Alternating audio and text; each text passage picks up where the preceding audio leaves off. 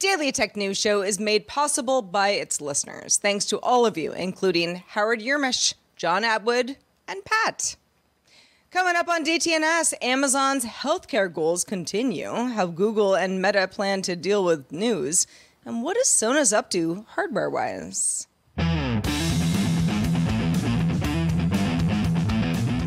This is the Daily Tech News for Thursday, August 25th, 2022. From Studio Redwood, I'm Sarah Lane. From lovely Cleveland, Ohio, I'm Rich Stroffolino. From Austin, Texas, I'm Justin Robert Young. And I'm the show's producer, Roger Chang. Well, we've got all sorts of stuff to talk about today, including speakers that may or may not work for you, and many, many other things. But first, let's start with a few tech things you should know. Twitter's former security chief and whistleblower, Peter Zatko, will testify before the U.S. Senate Judiciary Committee hearing on September 13th to discuss allegations of widespread security failures and foreign state actor interference at Twitter.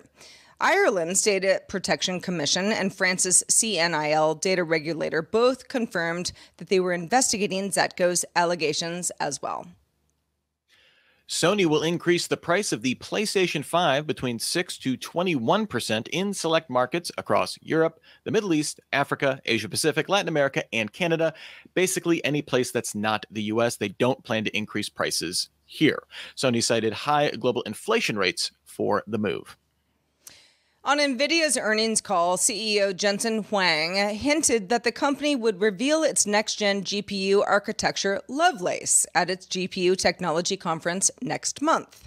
On the call, Huang also said that NVIDIA had excess GPU inventory due to a fall in PC sales and is working with distributors to price position current stock to sell through it. Ooh. Bloomberg sources say Meta is spending a bunch of time on building out customer service, specifically around giving users support when accounts or posts are removed. This move is in part due to feedback from its oversight board, which last year reported it received almost 1 million user appeals about Meta's content moderation. In other Meta content news, Instagram updated its settings to now default new users under 16 years old to the app's most restrictive content settings and prompt existing teams to do the same. In June, Instagram introduced settings around sensitive content, letting users opt to see more, less, or standard amounts of this content. Those under 18 were able to choose either standard or less at launch, and now those under 16 will be just defaulted to less. The nutrition and weight loss app MyFitnessPal, you may use it, will make its popular barcode scanning feature a premium paid feature. The feature was available to free accounts with ads, letting users scan food to log and track calories type thing. Existing free users can now use the feature until October 1st, and users creating free accounts after September 1st won't have access. Premium plans cost $20 per month or $80 annually. I know. Well, my fitness pal making a lot of weight, friends. You're going to pay for it. Well, that's because people take their health very seriously, much like Amazon, Sarah. That's called a segue. Amazon does that also. Not when you call it out, Rich. Like all the pros do. Amazon has been making a lot of waves in the healthcare space as of late. It's been scaling back, though, some of these previous plans. That's at least according to what we've been seeing in the news today. With Amazon informing employees, it will shut down its virtual health service, Amazon Care, at the end of the year. The service initially rolled out to Amazon employees in 2019, made a bunch of waves at the time, and it offered virtual health services that paired with the option for in-home visits from registered nurses. Yeah, so if you've been following the story, it's not like Amazon's service was treading water and forgotten by the company. It expanded to all companies in Washington state in March of 2021. Then in February of this year, Amazon announced a national-wide rollout. Plan to make it available in 20 U.S. cities throughout 2022, began offering in-person care in 8 cities, including Seattle and also Los Angeles. Yeah, and while it seems like a significant rollback, this isn't exactly Amazon getting out of the healthcare field. Far from it. It still runs Amazon Pharmacy, which is based on its acquisition of PillPack that it completed in 2018. And in July, it announced plans to acquire the primary care provider One Medical. That's still pending some regulatory approvals, but it seems like that is at least on the path to go forward. And earlier this week, the Wall Street Journal reported that Amazon was interested in acquiring the home health services provider Signify Health, although that's far from a done deal. It sounds like there are multiple companies vying for that as well, but they are interested, and that would be around an $8 billion deal. Yeah, no kidding. So you say, okay, sounds like Amazon is really interested in healthcare. So if healthcare is a clear focus for the company, why would Amazon shut down Amazon Care? Well, according to his SVP of Health Service, Neil Lindsay, wasn't just a compelling offer to big business, telling employees, quote, "It is not a complete enough offering for the large enterprise customers that we have been targeting," end quote, which means absolutely nothing to me. I mean, but I don't know, Justin, hearing all this stuff, what are your thoughts? Among the most entrenched, protected, and regulated industries in the United States of America is healthcare. You've got hospital networks, pharmaceutical companies, and insurance companies, all of which make a lot of money in this, all of which want to protect their ability to do it. Getting into this field is incredibly difficult and incredibly expensive. So with Amazon, you would think, oh, they have all the money in the world. Expensive doesn't matter. Well, Amazon is also a company for which that got rich by selling $11 18 packs of paper towels for $11.01. So they are understanding of the bottom line. And I would say that this is just as much of a play to understand how they're going to solve the problem and less of a situation where they ran into a wall. They're figuring this out as they go. It's not a natural strength for them, and yet they understand that with their war chest and the fact that people rely on Amazon and look at it as a reliable brand, this is a natural field that they can move into if they do it right.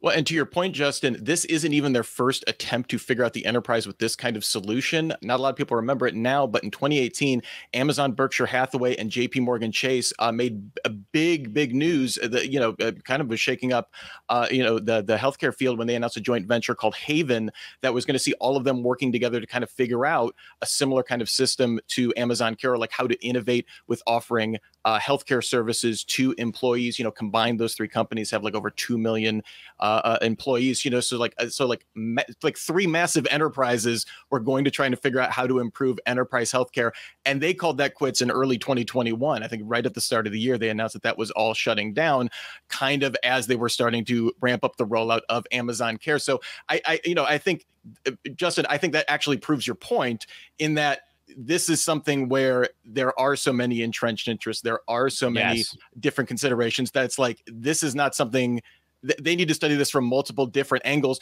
The weird thing with that statement from Lindsay, though, is that it wasn't able to create something for a large enterprise customer.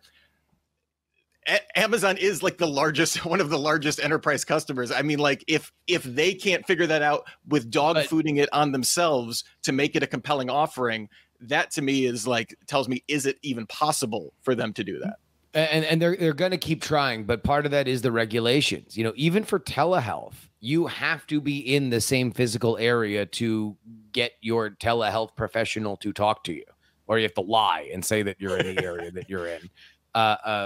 There are rules to this, and I would say that they probably are archaic at this point. There's no reason why I can't. If I have a telehealth physician for which I should be able to contact them wherever I am in the world, just like I can a therapist or an accountant or anything like that.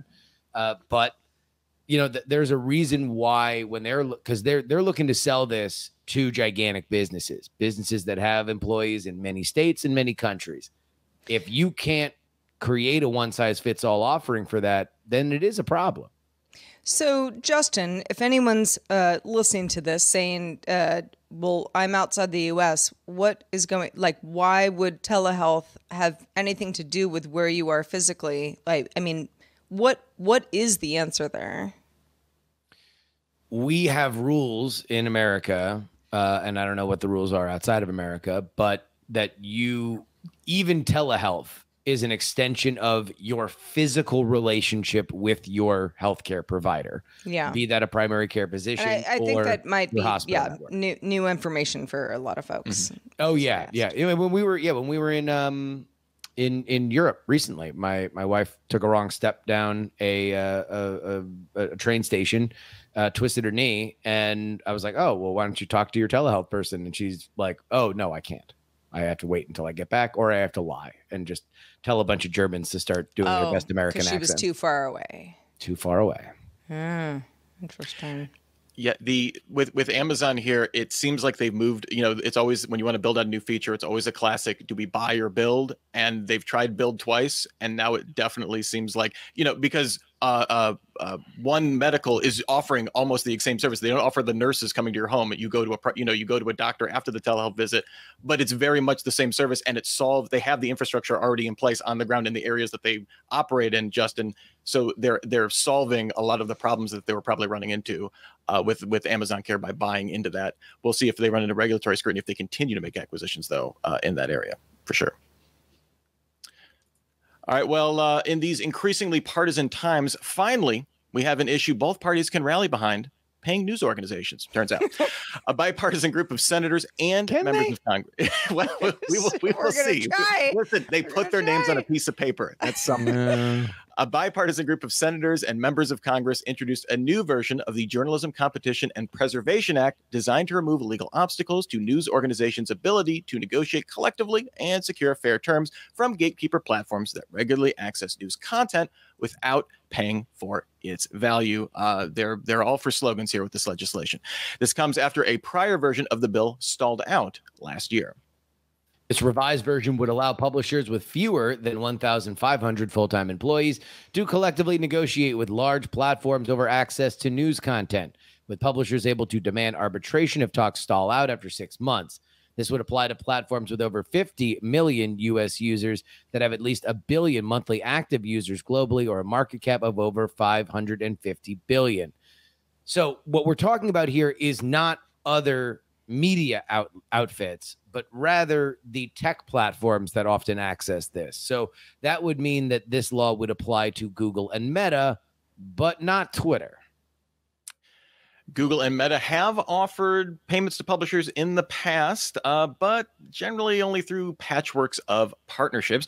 Google has done this most recently through its News Showcase program, reaching agreements with publishers in Canada, France, the UK, Japan, India, many other countries. Those are some of the big ones. Meta has made deals with publishers in several countries to pay for content in its News tab, although after its recent revenue dip in its earnings for the first time, it reportedly told U.S. publishers it would stop paying for news content to run there. Meanwhile, Australia's parliament passed the News Media Bargaining Code last year that required platforms like Meta and Google to pay for use of news content. Justin, this seems to be, we covered a lot of the updates when everything was going down, and Facebook and Google were playing their brinksmanship in Australia over this. I'm curious, do you think this legislation has legs this time, and will this have any impact on the news industry in the U.S.?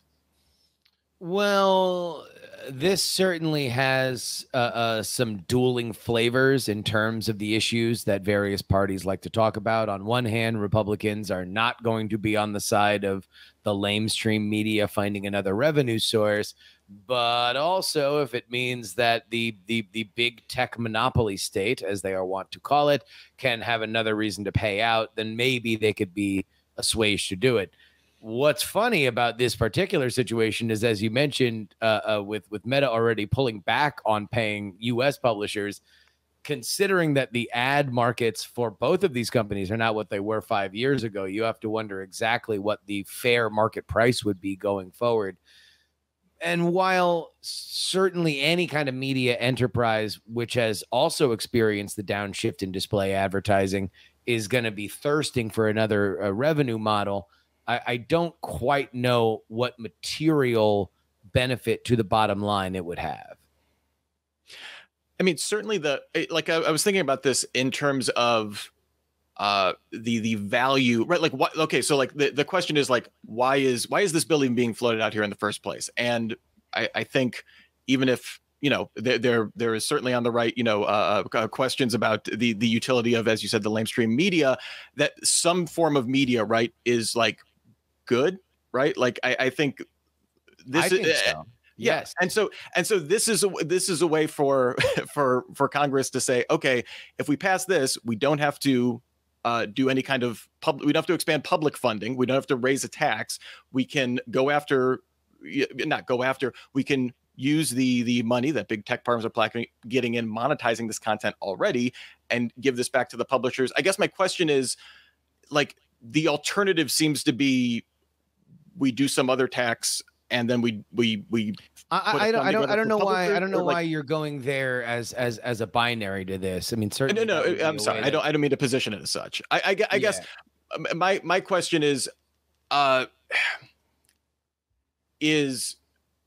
like, if this doesn't happen, what is the course of action, I guess, for publishers? Is it just cutting individual deals with these platforms without No, it's the exact same thing that's happening now, right? Mm-hmm. Like this would be the government mandating that these larger tech platforms have to play ball with these guys.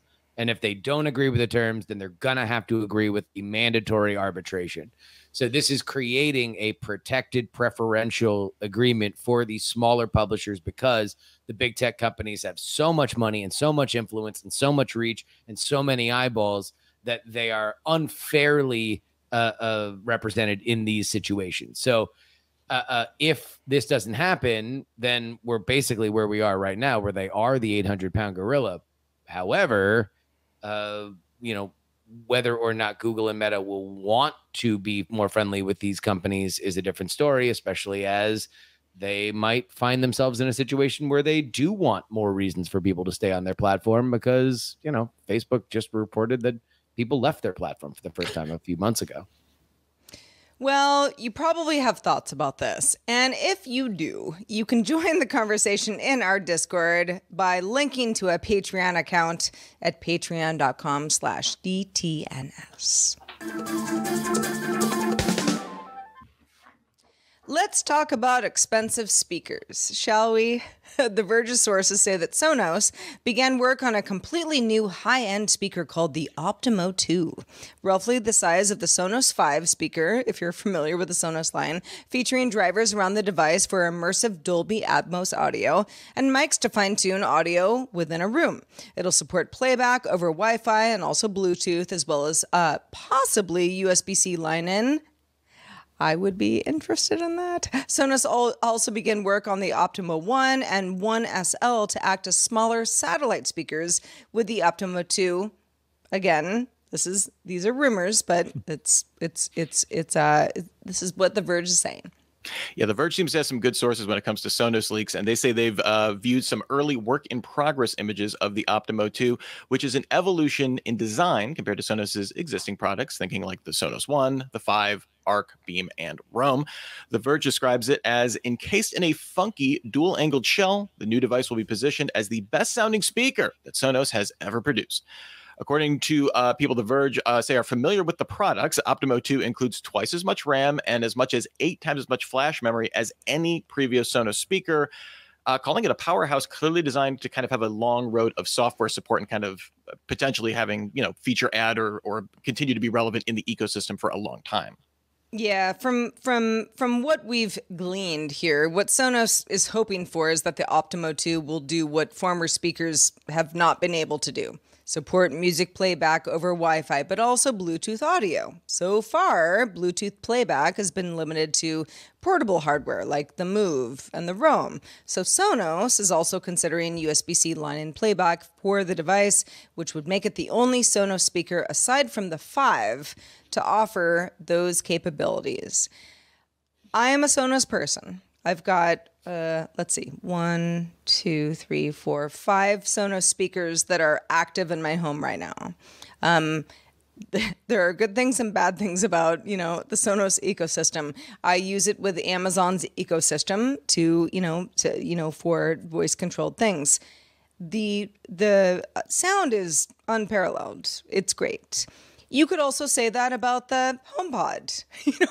Apple says, "Oh, it's great." It's the best thing you can buy, and it's really expensive for that reason. How many did they sell? Not that many. Not compared to hi-fi levels of sales. Yeah. Yeah. The tens of people that will be excited for this. Yeah, I don't want to be the anti-audiophile guy, because I know that is a space with a lot of passion, and I know that there are, like, if you want to go in on your hi-fi setup, it's going to sound spectacular to you. But I think when you get into the consumer electronics space, I always think about Bose, right? Like Bose was like this market, like they had commercials that told me they had waves that would make everything sound amazing, and audiophiles would tell you it was terrible, but you spent $500 on your radio, so it sounded a lot better. Like, so Bose was also like ahead of the game when it came to like noise canceling. I mean, noise canceling, like lots of companies can do that. But Bose kind of championed that in the early days. Well, and they made their bones on the idea of selling to audiophiles, or rather people that would like to think of themselves as audiophiles. The audiophiles themselves, as Rich mentioned, were very anti Bose, and I will never slander the audiophiles, because by definition they're always listening very if you do, they're gonna come back for you. Ears are wide open on those chuckleheads. Mm-hmm. But my point is that, like, you can say you have the best sounding speaker, and that's very easy to do because anyone says it. Apple said it when they came out with the HomePod. They said, they were using all these mics to beamform everything and make it sound substantially better. It's very easy to say you have the best audio sound, and unless you are like you are an audiophile where you have attuned your ear to like very specifically like listen to that, there is a certain threshold where if I paid a certain amount of money for a product and it sounds pretty good, I'm inclined to think it sounds very good, right? So it's like, my point is a lot of like the reason I feel like Sonos is going to have a hard time marketing this, as opposed to a lot of their more mid-market offerings that they've really been pushing in the market. Supposedly have their Sub Mini that's been delayed now for into next year, but a lot of their stuff is like a little bit more of a general consumer price point as opposed to premium. And I think that's because Google, Apple, Amazon have all kind of figured out, like, we can say it all sounds really good. No one's comparing these sitting in a room other than the 5 reviewers at, a couple tech blogs. And if you hear it and you spend a certain amount of money and it works really well with all of your ecosystem, that's way more valuable than like what the treble response is. No, I don't agree. And I think that it's because we have a lot of speakers that say they sound good and then don't sound great, that Sonos should return to what brought them to the dance. And that is higher end priced smart speakers that fairly seamlessly integrate via Wi-Fi. Like Sarah, I have 3 of them in my house. I have been a Sonos devotee for a while now. And I would love another big flagship speaker. I would move my other one somewhere else in the house, and we would continue to build out gorgeous, lush sound that would play at the exact same time. Sarah, let me ask you this. Design-wise, Sonos has always kind of had fairly clean design. The one thing that made me wince a little bit was the funky casing. The dual-angled shell? Yeah, I don't know what the hell that's supposed to mean. And for a company that has really made its reputation on very clean, very beautiful speakers, the idea of funky dual-angled shells is something that made me wince a little bit. Yeah, funky shell. I don't know. I mean, if I could, as a very much not design, a person who should be speaking of this, but still, I will. If Sonos is kind of like, well, okay, we made sort of like the fun speakers that now all speakers look like now. and we were kind of at the forefront of that.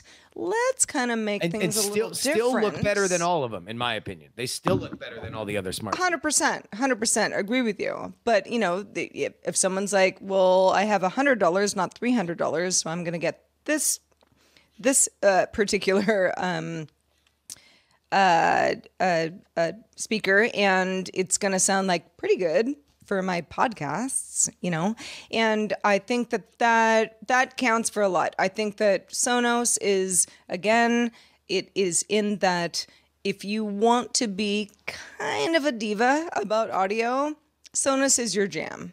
And I sort of consider myself one of those people. At the same time, how often am I really like pumping the jams to the point where I'm like, yeah, this is the best speaker ever, rather than some other speaker that I could have bought? Google Home speaker, probably pretty good in that sense. So, grain of salt. Although now that it'll have line in, we're going to get turntables hooked up to Sonos. So that'll be fun. And Everyone's brains will be melting. then let's circle back, and talk about that, because I've got some vinyl upstairs. There we go. That I never use. Let's turn to travel for a second, because many people are traveling recently and kind of wondering, how do I travel, appropriately? Chris Christensen is our travel guru and says, if you're planning and communicating across time zones, it can be confusing for parties on both ends of the conversation. We've all been there. Thankfully, Chris has a few tips on straightening out the time zone confusion. This is Chris Christensen from Amateur Traveler with another Tech and Travel Minute. I had a frustrating week this week around time zones. I was trying to communicate with a recruiter. I kept sending them that it would be 9 a.m. PDT, Pacific Daylight Time, and they kept saying, yep, 9 a.m. Pacific Standard Time, PST. Those are two different time zones, and they're 1 hour apart. Now, no one right now that I know of is using PST, but if, however, she was talking about Mountain Standard Time versus Mountain Daylight Time, both of those are in use in the U.S. at the same time. Arizona never goes to Daylight Savings Time. If you're trying to communicate across time zones, two easy tricks. One is just set up in your calendar, send an invite for whatever time you mean, and let the calendar do the conversion for the person at the other end. Or if you want to know what time it is someplace, you can just Google it. You can say 9 a.m. PT to Paris, and it will tell you the time in Paris that corresponds to 9 a.m. Pacific time. I'm Chris Christensen from Amateur Traveler. Oh, how I know the plight. How I know the plight of the time zone. Even someone saying PST, I'm like, it's PDT. Just leave the middle initial out. Yep. Never. It's always a mistake. It's Yep. Pacific time. It's Mountain time. It's Central time. It's Eastern time. I never get it right. To Chris's point, it depends on where you live. So yeah, good thing to remember. And thank you always to Chris for giving us good tips on how we can travel more smartly. All right, let's go on to the mailbag. Feedback at dailytechnewsshow.com is where to send emails. We got a couple emails today. Let's start with Russell, who says, I've pointed out from time to time how things I learn listening to DTNS help me at work. That's awesome, Russell. Russell says, this happened today. I was in a meeting with a client discussing adding EV charging stations to one of their facilities. Based on the discussion on yesterday's show, I had learned that there are actually right to charge states, and I was able to use this fact in the meeting, which was helpful to the client. And this is exactly why the hive mind works. Thank you so much, Russell. That's awesome. Yeah, and then in the same vein, Sam wrote in response with right to charge laws conversation, and he said listeners should be aware that some states also have rights to solar laws. So a homeowners association can't stop you from putting up solar panels on your house, even in Texas. Oh gosh, even in Texas. That's what he said. In Texas. Even in Texas. Even in Texas. Speaking of Texas. Justin Robert Young, I don't know how you feel about solar panels on your house in Texas, but I know that you care about a lot of things, and our show being one of them, but many other things. So let folks know where they can keep up with your work. I know that well-meaning but irritating 20-somethings come to my door about 3 times a week to try to sell me solar panels. So I guess they're popular somewhere. Did you know that you can get them effectively free? No. I'm going to ask you to leave. I'm going to ask you to leave my house. Okay. But what I want you, the dear listener, to do is give my podcast, We're Not Wrong, a chance. That is the panel program with myself, Jen Briney, and Andrew Heaton. This week, we discussed the expectations that you have for leadership in the wake of the Finnish prime minister scandal, where she was caught dancing and singing drunk on Twitter, and the future allegedly. I think she said she was drunk. She said she was not on drugs, and then took a drug test to prove it. Although we don't know when that video was taken, and I force everybody else in the panel to say if she was on drugs. Name what drugs you think she's on. Listen to those answers on We're Not Wrong right now. Available now. Yeah. I had some ideas, but I will save it for your show. Yeah, we can not the time or place, but I'll DM you. The time or place to thank patrons is now. Thank you to our brand new bosses, Flash and Shane. Flash and Shane just started backing us on Patreon. Thank you so much. We love new patrons. We thank you. We welcome you. And speaking of patrons, if you want to stick around for the extended show, Good Day Internet, we're going to do that right after we wrap up here. But just a reminder, you can catch the show Monday through Friday, 4 p.m. Eastern, 2000 UTC. Find out more at dailytechnewsshow.com/live. If you want to tell a friend, that would be great. We'll be back tomorrow talking the current state of GPU availability and prices with Patrick Norton and Len Peralta drawing our stuff. Talk to you then. This show is part of the Frog Pants Network. Get more at frogpants.com. Diamond Club hopes you have enjoyed this program.